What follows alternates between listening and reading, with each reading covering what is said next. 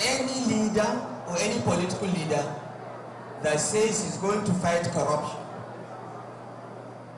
create jobs, and make Nigeria peaceful and secure is the one that thinks about the interests of young people.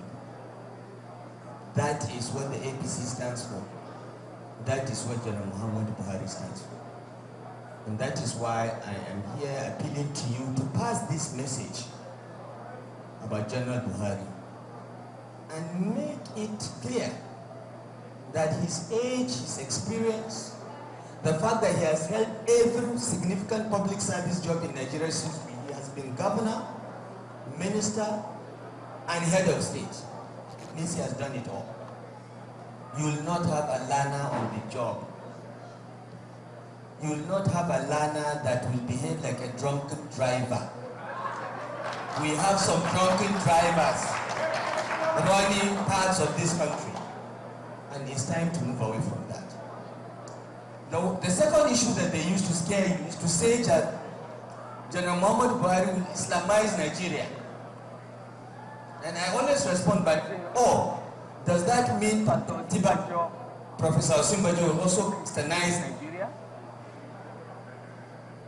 That line is the most pathetic. It's pathetic because when you ask them, how do you Islamize Nigeria? No one can explain how Nigeria can be Islamized or Christianized. How do you do it? If General Muhammad Buhari has any intentions to Islamize anyone, how come he sent Islamized Rotimi Amechi, a devout Roman Catholic, to be a Muslim? How do you Islamize people?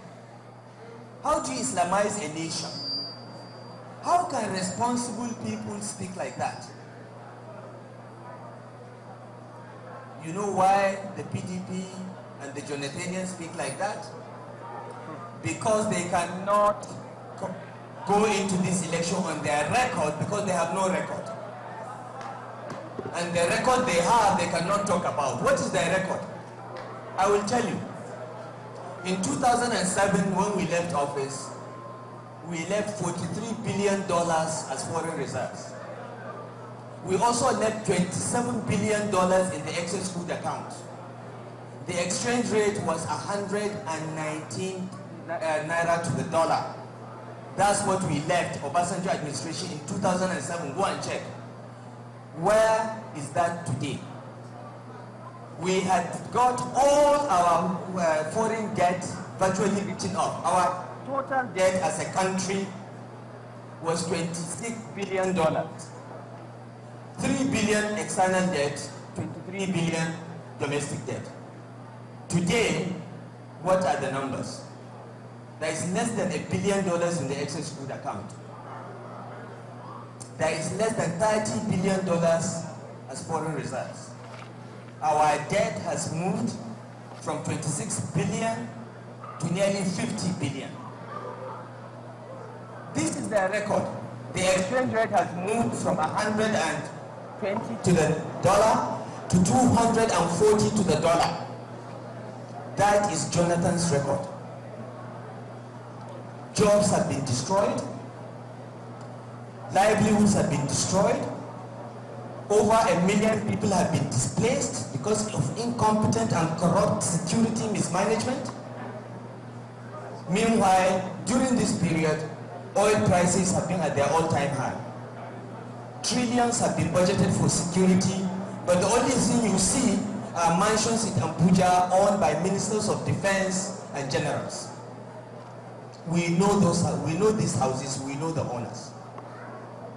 This is the record of the Jonathan administration in the last 6 years.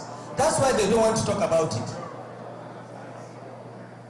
So what do they talk about? They move from church to church preaching religious division.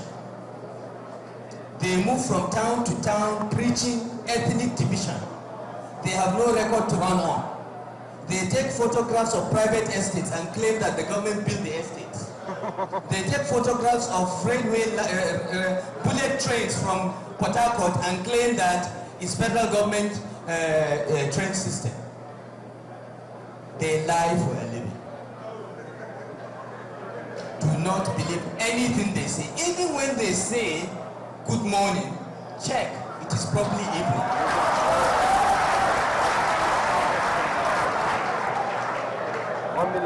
So do not be deceived. I am here before you as a father of young people like you, because I have many children. We don't count our children. We count blessings. That I care about your future. We all care about your future because we have children too. And we want you to stand up and vote for change.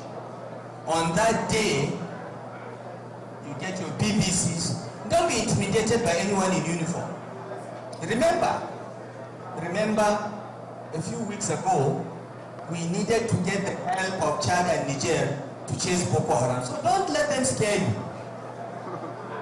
They should not scare you.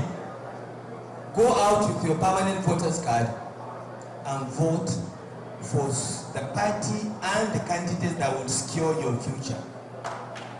That party is the APC. That party is the APC. Those candidates are the candidates of the APC that emerged through transparent primaries, not criminal imposition. The APC is different. We are different. We represent integrity.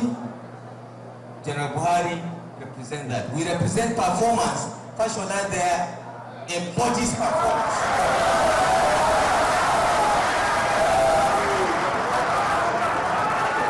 We represent courage and standing for what is right. Governor Amechi represents that. We represent honor. Governor Fahimi is the only politician in Nigeria's history that congratulated his opponent, even when he knew he was rigged. That is the APC. Compare us with the other criminal enterprise. Thank you very much.